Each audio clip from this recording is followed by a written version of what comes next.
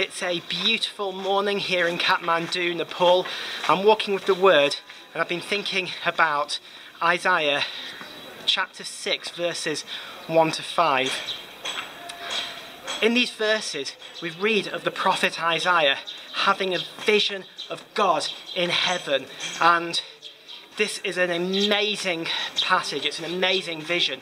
Isaiah sees God in all his glory and his robes fill heaven, and in this vision Isaiah sees worship. He sees these angelic beings proclaiming God's glory forever and ever and ever in this place of passionate, crazy worship.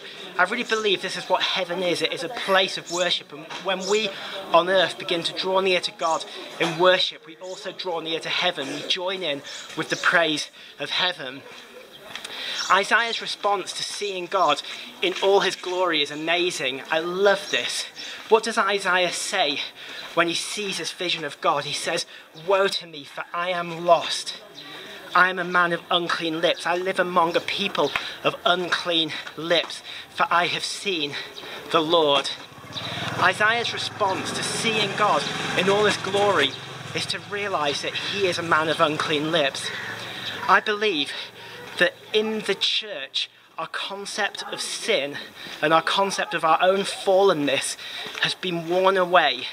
I believe that we don't truly understand how fallen we are, and I'm not just saying that for everyone else, I mean this for myself. I don't truly understand how fallen I am. I believe that's something that we've lost in society, and we've lost particularly in the church.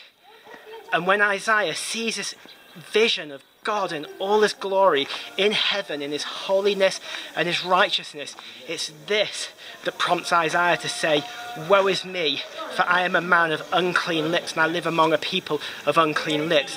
Isaiah's realization comes when he sees God in all his glory. Why is this important?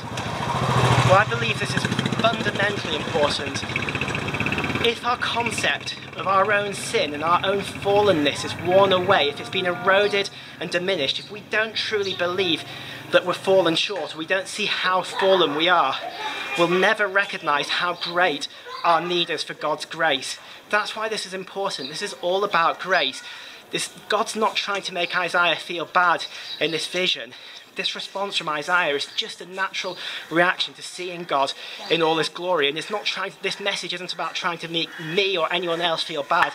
It's about seeing God in all his glory, in all his holiness, all his righteousness, and realizing that we need his grace, and it's there for us, readily available through Jesus.